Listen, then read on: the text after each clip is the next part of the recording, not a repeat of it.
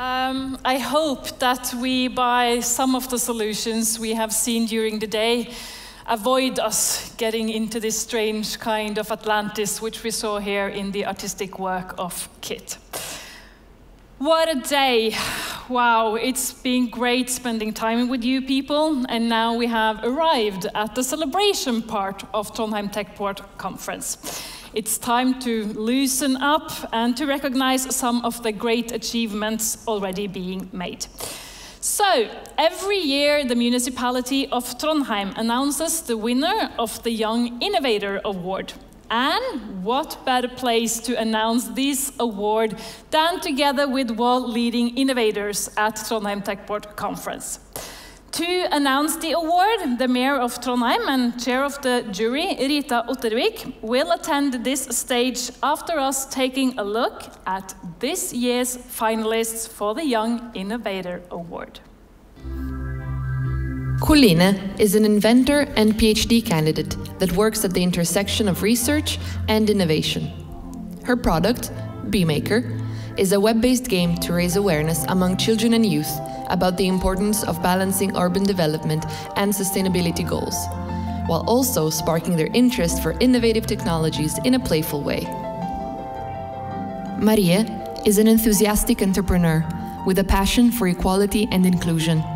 Her company, Capiche, is an AI-driven platform that bridges the gap between language learning and workforce training for multilingual companies. This enables equality and access to workforce training for employees in a language they understand, ensuring safety, compliance, and inclusion in companies worldwide.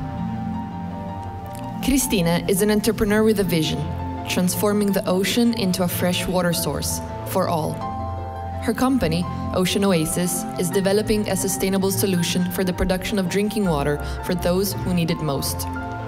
Pure wave power is used as an energy source to desalinate seawater in an offshore floating facility. This is done without emissions or damage to the local environment.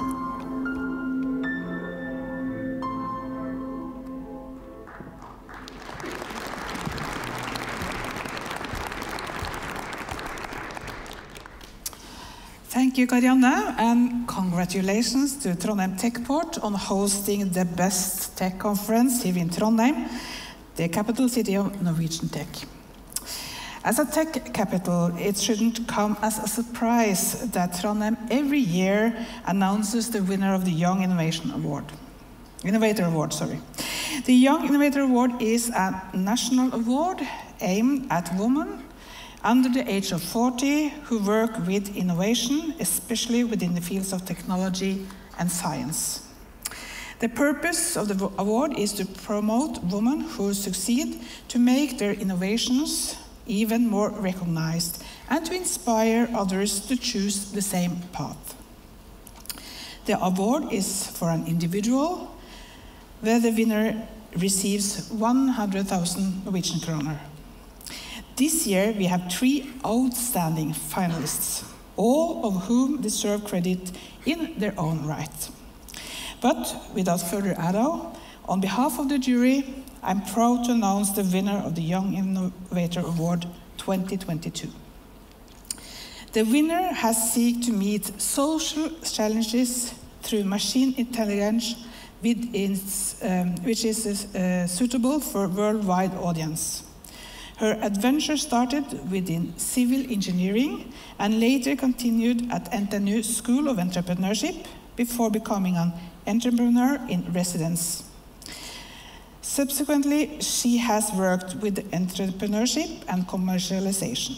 The journey has led her to her latest role as the CEO and co-founder of Capiche, a language learning software which can tailor exercises in listening, pronunciation, and writing for more than 500 languages. The jury has been impressed by the winner's bold and modern way of thinking, the way she shares knowledge, and for her distinguished pursuit of growth and impact. With an outstanding effort, toughness, and enthusiasm for the technology, problem solving and growth, the winner of this year's Young Innovator Award is a true entrepreneur with a very promising future that we are very proud to support. Ladies and gentlemen, on behalf of the jury and the municipality of Trondheim, the winner of the Young Innovator Award 2022 is Marie Jacobsen Lauvås. Congratulations.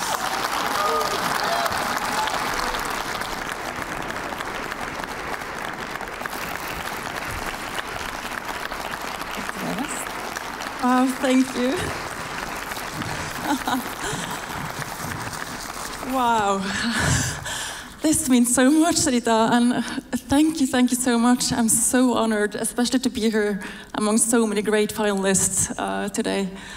And I just must say that there's no better stage to be on to win this reward, because the theme of this year's conference is bridging the gap. And that's exactly what we're doing in the company I'm leading today, Capiche, where we're bridging the gap between workforce training and language learning, providing both migrants and underserved kids all around the world with jobs. And yeah, I mean, but you couldn't have gotten there without a great team behind you. And I must say that I'm so proud to be part of a very diverse team from this technology area in Trondheim, but also elsewhere, that's so willing to think forward-leaning, and also now today, thinking that we can use our technology to open up even more. So now today, when we're actually facing this crisis with Ukraine, we're decided to open up our platform and provide Capiche for free to all refugees that arrive in Norway. So I'm very proud to be part of this adventure. Thank you.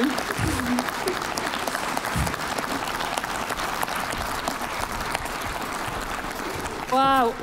Congratulations so much to Maria Lauvås as the winner of this year's Young Innovator Award. Moving along, I'd now like to celebrate how two of the actors in Trondheim are leading the way with bridging the gap. Take a look at this video explaining the collaboration and partnership between Trondheim Municipality and NTNU. I 2018 signerte NTNU og Trondheim kommune avtalen om å bli universitetskommunen TRD 3.0. Men hva betyr egentlig det? Det handler om å gjøre det best mulig for alle innbyggerne i kommunen. For å sikre at Trondheim og Norge er et godt sted å bo, nå og i fremtiden, så må vi tenke nytt.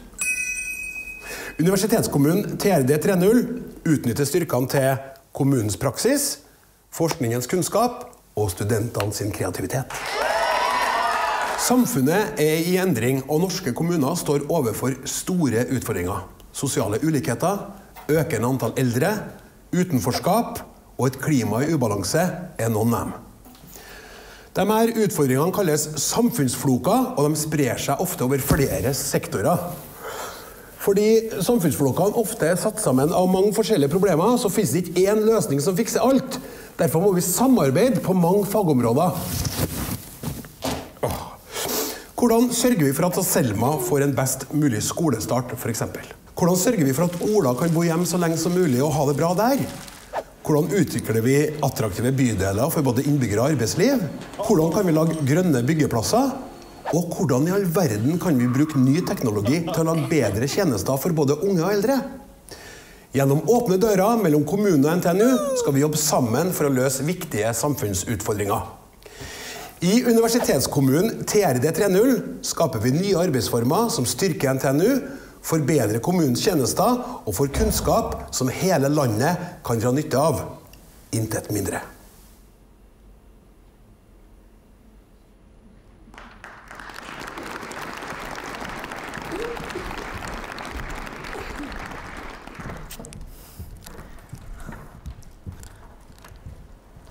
So, I'm delighted to welcome back on stage with me Anne Borg, Director of NTNU, and Rita Ottervik, the Mayor of Trondheim Municipality. Rita, first of all, why is this partnership so important for the municipality, the city, and the university? We have since 2018 worked together with NTNU to try to bridge the gap between the knowledge among our employees in the municipality and the knowledge in the university, and try to get a better way of using the knowledge from both fields to improve our services, both for elderly people and for school children, for instance. Anna, this sounds quite important for NTNU as well. Yes, of course it is, because it's a way for NTNU to fulfill its societal missions, because that's really crucial, that we collaborate with the public sector. And NTNU and Trondheim municipality have, since the start of this collaboration, worked together to develop common projects and knowledge. And today, our students and our staff have many different opportunities to cooperate with the municipality, and the municipality also helps us to develop our study programs for the future and also address or ask questions which is important for the research activities. Rita, what you say is, or what kind of knowledge are you developing in this project?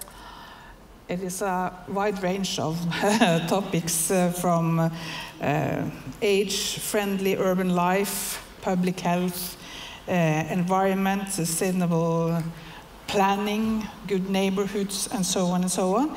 But it's not only exchanging knowledge or finding new ways of doing things, it's also using the city as a laboratory, testing out what is a good practice, how to translate the knowledge at the university to the practical life of a city. So we use both our human resources, but also the city. So, Anna, do you think that the citizens of Trondheim already can see the outcome of this project? Yes, I'm sure, if they look a little carefully. For example, we have some piloting projects. We have drones, boats and buses, and interactive art. So you really have to take a close look and find out where this is. And earlier today we saw a picture of this autonomous ferry, and I think that will be operating during the summer. And that's actually the first time you have an autonomous ferry in a city. So.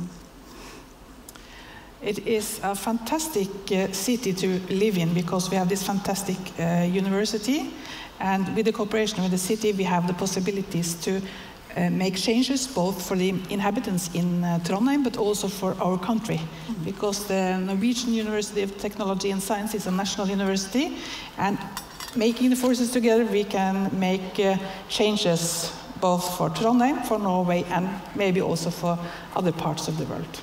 Wow, that's a great sky you should be proud of painting here today. And today you are here for a prolongment of the commitment between NTNU and the municipality to this project, and I believe the document is ready to be signed for you, because this is an official agreement and we are doing it on stage to bridge the gap in reality.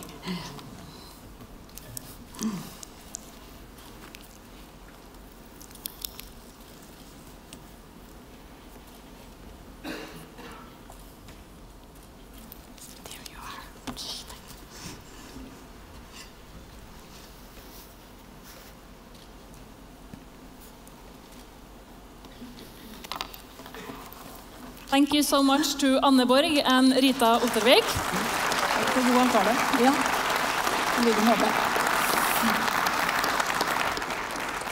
And good luck with the project.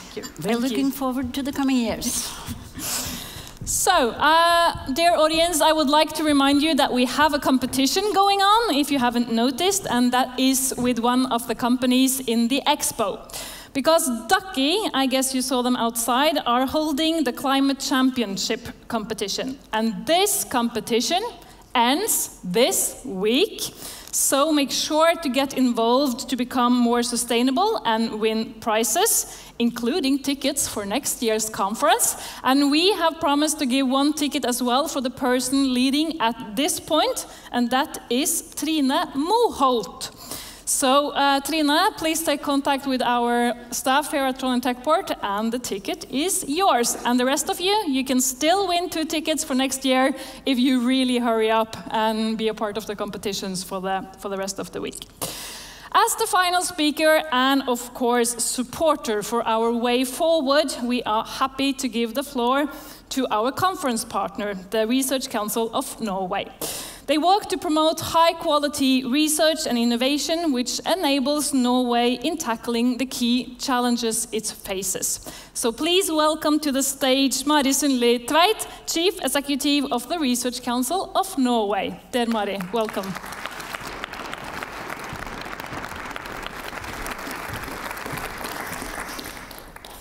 Thank you very much, Karianne.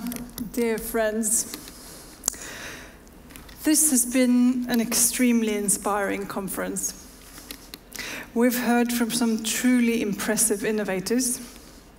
It's obvious that there is a tremendous amount of groundbreaking activity happening in Norway within fields such as healthcare, oceans, and energy. We've heard how the Prime Minister and the government is working to support and strengthen innovation systems. This is crucial. We've also heard how institutions and organizations are working to boost Norwegian innovation and to bridge the gap that the title of this conference refers to. Because there is a gap, or in fact, there are gaps that we need to do something about. There are gaps between the academic sectors, the institutes, the private companies, the public sectors, and different markets. These gaps prevent us from getting the most out of the research results that are being produced and all the innovative ideas that could become profitable, sustainable businesses and cornerstones in communities all over the country. We all know that the Norwegian economy and businesses will face tough challenges in the coming decades. The oil and gas industry will become less important for employment and exports. The OECD's analysis shows that Norway has lost market shares measured in export volume over the past 25 years. And to compensate for these trends, existing companies have to innovate. And we will need to create many, many new companies on fresh, innovative, powerful ideas and research results. And we've seen so many of them here today, and that's really hopeful. The OECD has also pointed out that we're not doing a good enough job on converting promising research results into businesses and to scale them up quickly. Developing promising research results into profitable companies require many, many years of capital-intensive development.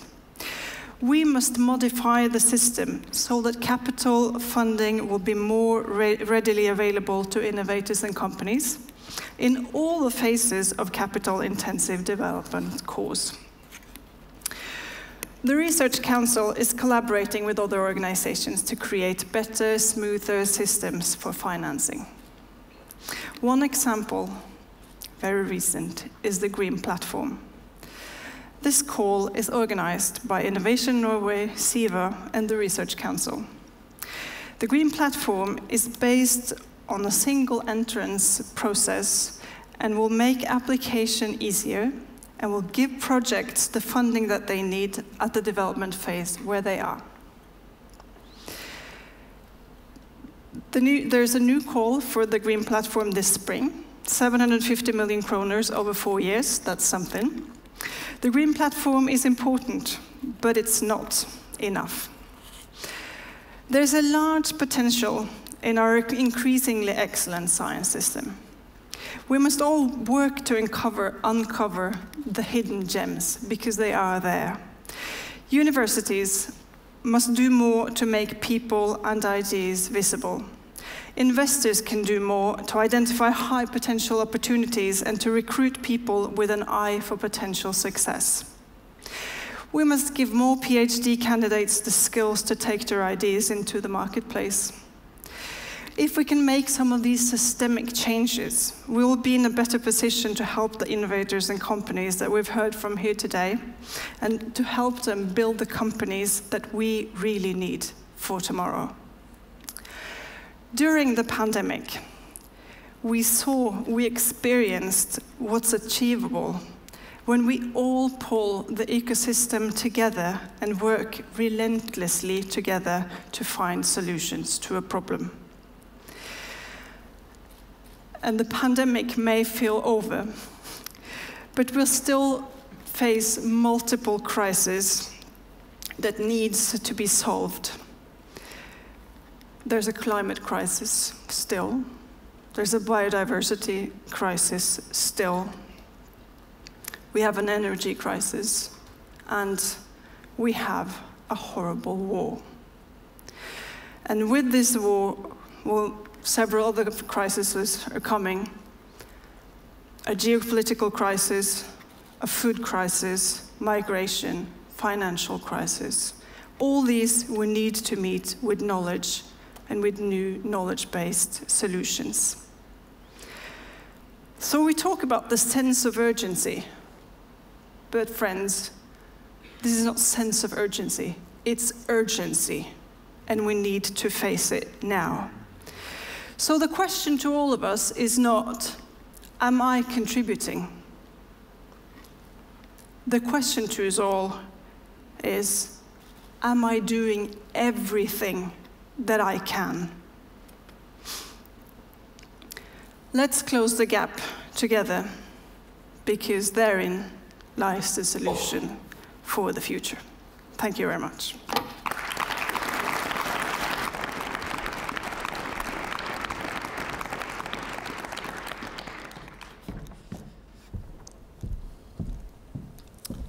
Thank you so much to Mari for giving us the secret words which we all have to grab at the last moment. Dear friends, it's really been a blast spending a day together with you, and this year's conference could have not been more relevant, considering the dark sky that Mari just talked about.